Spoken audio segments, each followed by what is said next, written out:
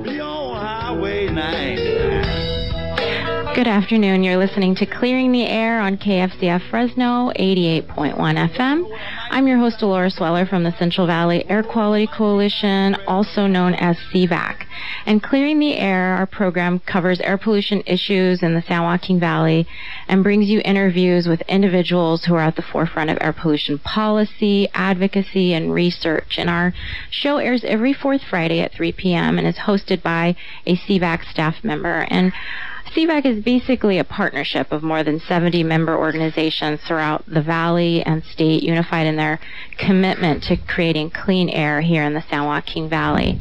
And today we're talking about some Fresno-specific research and on the impacts of air pollution, specifically transit exposures during pregnancy, from the Center on Children's Health and Air Pollution Study of San Joaquin Valley. And so many times I've brought research to the radio station, research that's done at Harvard, research, international research that relates to the San Joaquin Valley. But I'm very excited to share with listeners research that's being done here in the valley about the impacts of air pollution in the valley. So today, to have that discussion, we have our guests, Dr.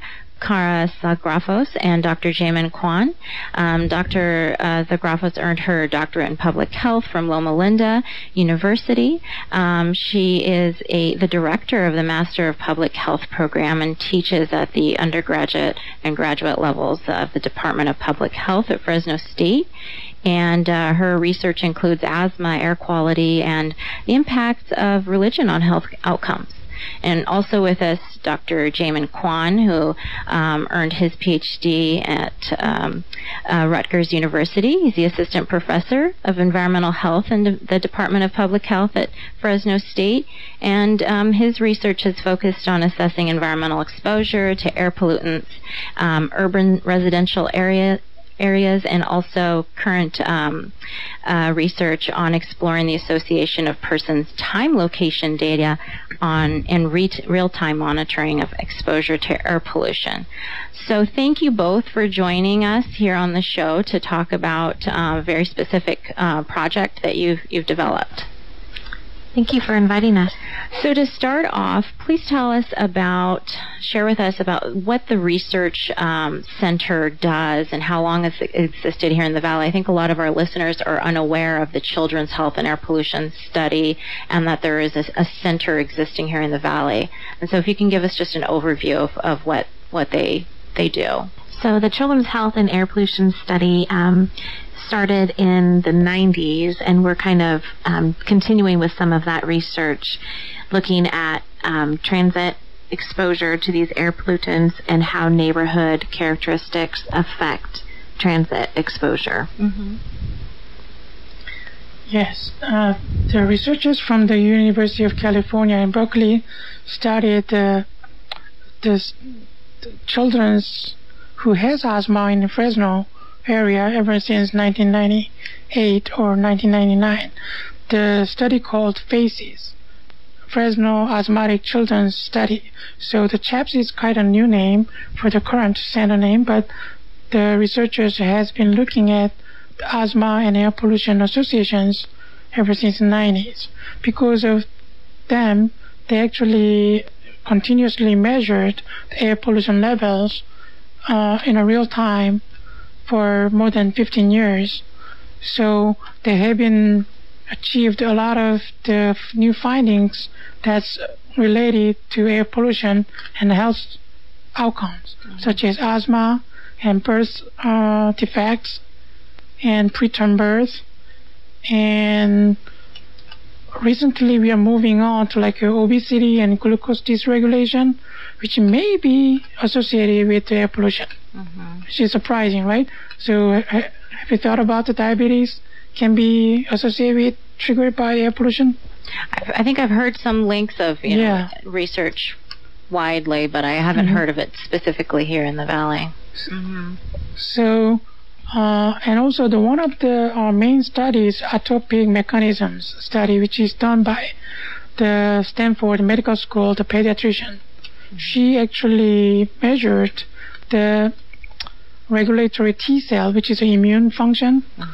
And she found that the more suppressed genes in certain samples, which all came from Fresno area. So Fresno asthmatic children has more suppressed immune function compared to the asthmatic children in the San Jose area. And even for the healthy children in Fresno has also had a suppressed immune function compared to the other areas. So that's how she found that the exposure is actually impacting on DNA of people, which we can call the epigenetic problems. Right, and I think that particular research we do have on our website, calcleanair.org. I think it's really important to acknowledge.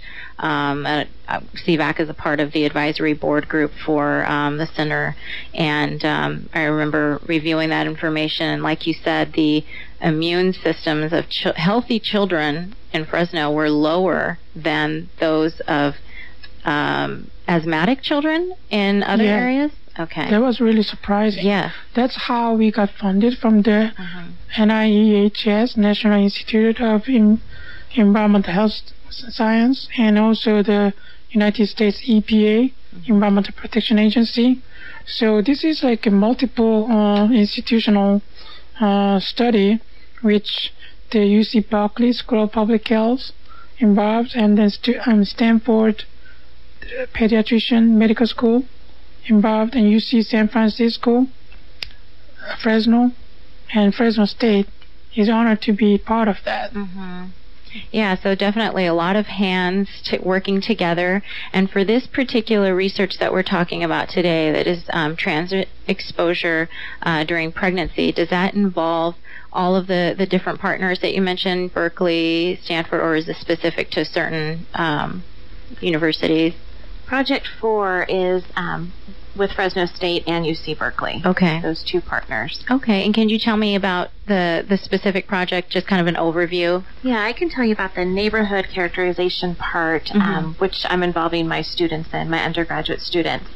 And we created a structured social observation tool where students work in a group, usually 3 to 4 students at a time, and they go into the neighborhood and they basically are looking for assets, the positive things in a neighborhood, such as clearly marked streets, green space to play, safe, areas in which they can play in, and then also some of the liabilities or the negative things in neighborhoods, such as syringes, condoms on streets, graffiti, empty lots that aren't well maintained, things that are kind of at risk in neighborhoods. Sources. Exactly.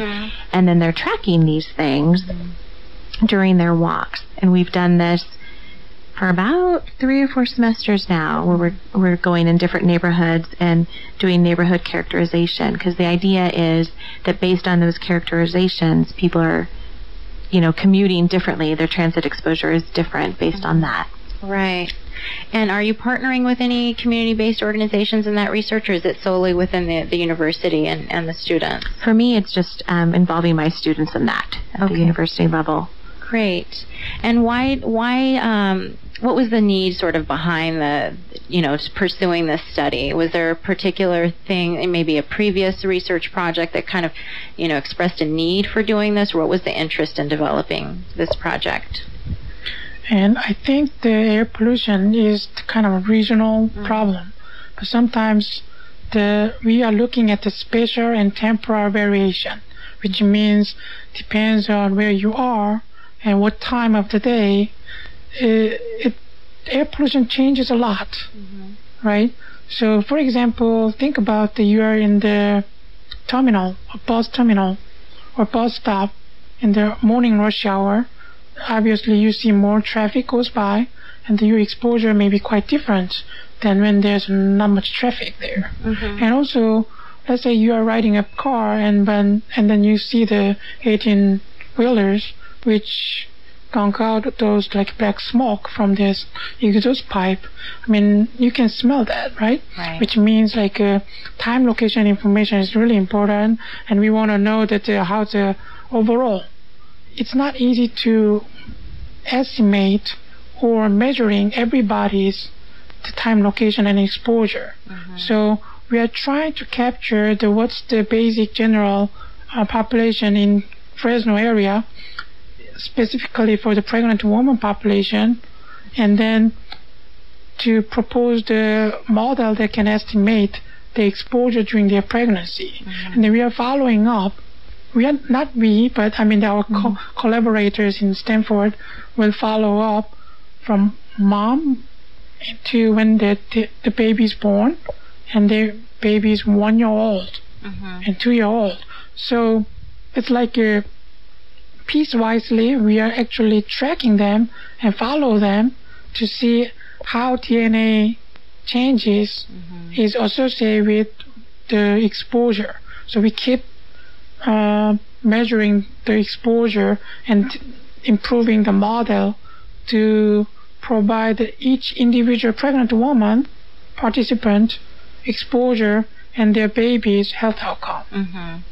And so this piece of the research is sort of kind of the landscape for what Stanford will be doing? Yes, our data will be used to construct those models. And also the UC Berkeley group, which called the Exposure Core, has been done a lot of research in this area and keep monitoring continuously.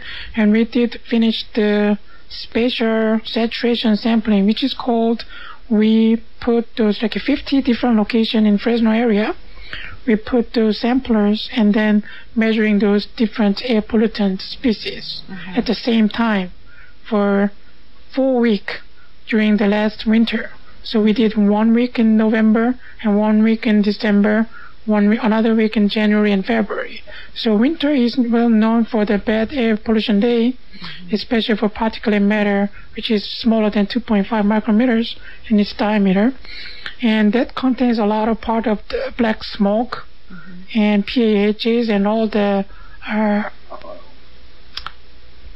carcinogenic effect, carcinogens in there. So what we found is like when trying to capture that, if you are closer to the highways, especially for when there's like more diesel traffic goes by, and could we observe the higher elevated concentrations there? And if a pregnant woman lives nearby those roadways, their exposure may be higher than someone who's living further away. Right. And so you were actually setting up monitors in those different locations, air monitors, in addition to the existing monitors that ERB and the Air District uses? We have 4 existing monitors which is continuously measuring. And then in addition to that, to capture those spatial variation, we did the saturation sampling last winter. So my Fresno State's my study is actually measuring those walking route, those neighborhood with those monitors, with my students and Kara's students. So the point is, we can actually gather some information that, such as when you walking in your neighborhood, what's your exposure would look like, and then furthermore, with that short-term exposure measurement, can that give any clue to show any differences between those neighborhoods? Right. Yeah, and could you talk about some of the different zip codes, maybe some of the areas in Fresno that you've focused on or that kind of stood out in your information gathering? So we try to select about 3 or 4 zip codes each semester. And then within those zip codes, depending on their size, we create 3 to 4 routes.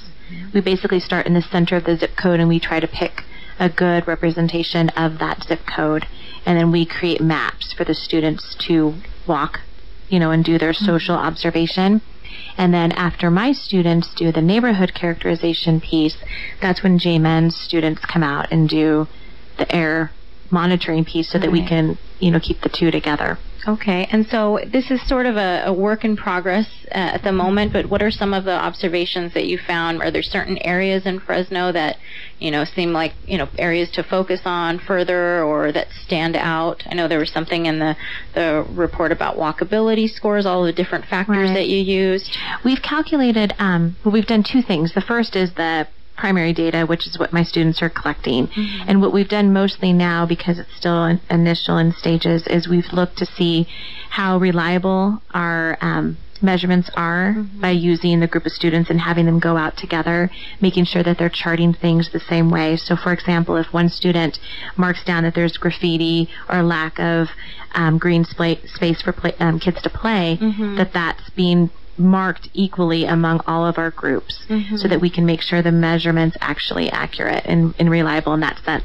And so that's part of the part we're doing now, but we haven't actually analyzed yet which neighborhoods are more risky, let's say, than others. We haven't gotten that far yet. Okay, and what's sort of the timeline for this project? When do you think you feel like you'd be at that point to sort of make an assessment? Probably we're going to analyze some of the data this semester, but we are going to be doing all 20 zip codes. That's our goal. So we're trying to do about 4 zip codes per semester, and by the time we're done with data collection, we will have all 20.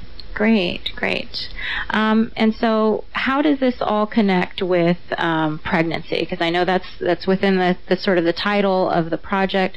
So can you talk about how you're trying to make the connection to pregnancy and pregnant mothers? Yeah, based on the walking route real-time air monitoring data, and what we found is the indoor level of the pollution was very significantly lower than outdoor concentrations. So when we gather, we are collecting the moms, participating moms, the time, location information for about like 4 days to 2 weeks, and then we want to look at the pattern of their, if the mom is working and if mom is not working, and we can actually separate them based on their different groups. So these are moms that volunteer to provide information to the center? In this study, yeah. We are looking at more than 200 moms there. So we know that the date and time and their location information. And we don't want them to carry all those heavy devices. So we will try to simulate that. So such as driving 99 for several days and gathering those information, and if we can say some kind of average concentration of exposure. And we can compare that with riding a bus in a Fresno area and and we will collect those data and try to fit in to provide the more accurate estimate of those moms' exposure during their pregnancy. Right, and so then you would overlap that information from Dr. Zografos' information as far as the zip codes and also what we are looking at is the neighborhood walkability and the social infrastructure. Is it really impacting the choice of moms, choice of transit method, such as if it's not safe to walk outside, I mean people may tend to want to get a car rather than using the public transportation. Because some of the neighborhoods that we have looked at, the bus stops are not conveniently located to where they're living, and so it may not be realistic for them to be able to walk. And when they are walking, they're being exposed too, so we're trying to look at those characterizations that dictate some of that behavior. Sure. That transit behavior. Definitely.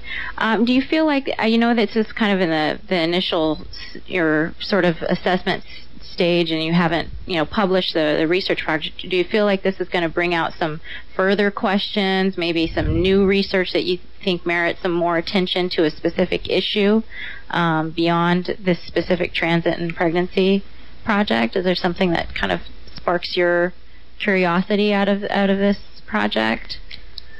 Yeah, definitely. I think maybe it's a little too early to talk about renewing this program, but we really want to renew the program because it has been like 15 years, and we want to have another 5 years so that it can reach to 20 years. However, at this point, it's a little too early to talk about, but our data collection and collected data will provide a lot of rich information to our collaborators, so that our next step is actually the more research publications on it. So far, I didn't really see. I collected 20 route samples for twice, which is like a 40 route sample, because every route has been repeated. And then based on the preliminary data analysis, the spatial variation was smaller than temporal variation, which means the wind, when wind blows and it just brings everything away. When there's a fog, so local meteorological conditions and also how close you are to the immediate sources maybe more matter than the regional measurement. Sure. So far we could find that if you are right next to the buses or trucks, and your exposure might be higher. And if you encounter a smoker while you're walking, that's also another source of exposure that you don't necessarily account for. Great. Well, and if you're just joining us now, you're listening to KFCF 88.1 FM. This is Clearing the Air. Your host, Laura Sweller, and we're talking to Dr. Zografos and Dr. Kwon from Fresno State about some Fresno-specific research on air pollution. And some of the information that you've been sharing with me just reminds me maybe a good opportunity to share with listeners is that our local air district has been interested in doing some modeling, and so instead of putting new monitors up throughout the valley, creating their own modeling center, so they'll be able to, determine what your air quality is wherever you are. And so obviously that, I think, needs a lot of different hands and eyes to review that information to make sure a lot of these different factors are being considered. And I know it's just in its development stage now, and I think they're using a lot of historical data with the goal of having a real-time system where they'll be able to determine what your air quality is without necessarily having to monitor near you. But as you explained, there are so many different factors of, land use and how the land use is changing constantly, and the different zip codes and exposure. So I hope that your eyes and other, from your partners will be involved in that process to develop that tool as it's happening at the Air District. And lastly, I just wanted to hear from you how you think this research, and at the end of the year, as you're finalizing this, your research, how do you think this would be useful to the public, maybe to a community-based organization, certain policy on a policy level? How do you feel where this research should be shared and how it should be used? We've already started sharing the research. Okay. We've presented at international, national conferences, even some things locally at Fresno State. And I think one of the benefits that I have felt from this study is the involvement of my students in the research. Because often in class I will tell them the importance of engaging in research, and we talk about it in the class. But it's been a great opportunity to let them collect the data, and then as a result they've developed programs. It's kind of like a program plan that they create based on the information that they've collected in the neighborhood. And so they're able to see that connection between what we do in class and research. And that's been, for me, one of the most significant benefits that I have felt as their professor. Great. And also, I'm using this as to bring this research to my classroom so that my students can learn hands-on experience about how to collect those real-time monitoring data. And also the CHEP's researchers actually helped the Center for Advanced Research and Technology and the CART which is the high school science program in Fresno and Clovis Unified School District. So the students has some kind of experience to collect the real-time monitoring data when they are commuting using those school buses or then. So I think that's really contributing to the community. And one good news is since we have been watching over the Fresno for more than 15 years, right? The trend of air pollution is reducing. So we are not as like before. The air quality is improving. That really is the research findings actually forced to make the new policy on all the hard regulation of those diesels and also the traffic and the mobile sources and industry sources. So that's actually working. So for ozone maybe, and I know particulate matter might be a little different. I know with the American Lung Association's research, they showed that ozone has seen quite a bit of improvement, but PM 2.5, we're still seeing a lot of high peaks in our wintertime pollution. And PM 2.5 is actually any particle based on its aerodynamic size. When the particle size, the diameter is less than 2.5 micrometers, it's considered as the PM 2.5. It can be anything. It can be liquid, it can be solid, it can be mixture, and it can contain a lot of the elements like sulfates or nitrates. And it's not why we are more worried of PM 2.5 is the smaller the particle is, it can have the lodge into the lung and it can be readily observed. And we are looking at not just PM 2.5, but we are being more specific in those black carbons or polycyclic aromatic hydrocarbons. And what makes up the PM 2.5? Right, it's a component of PM 2.5, but the toxicity depends on the different elements is quite different. So we are actually looking at the more microscopically, and then those are included in PM 2.5, but often found in the much smaller particle, like PM 0.1, which is 100 nanometers or smaller, which is more readily observed to our body when we are exposed to. And so running out of time, but I just wanted to say lastly that I can think of a million places where this research can be used, just working with a lot of community-based organizations here in Fresno and groups that are working on the Fresno General Plan and trying to look at specific communities and addressing the issues that they face. So looking forward to seeing the end product and would love to share that with our partners. So thank you very much, Dr. Zografos and Dr. Kwon, for joining us. You've been listening to KFCF Fresno 88.1 FM. This is Clearing the Air, and we'll hear from you next month.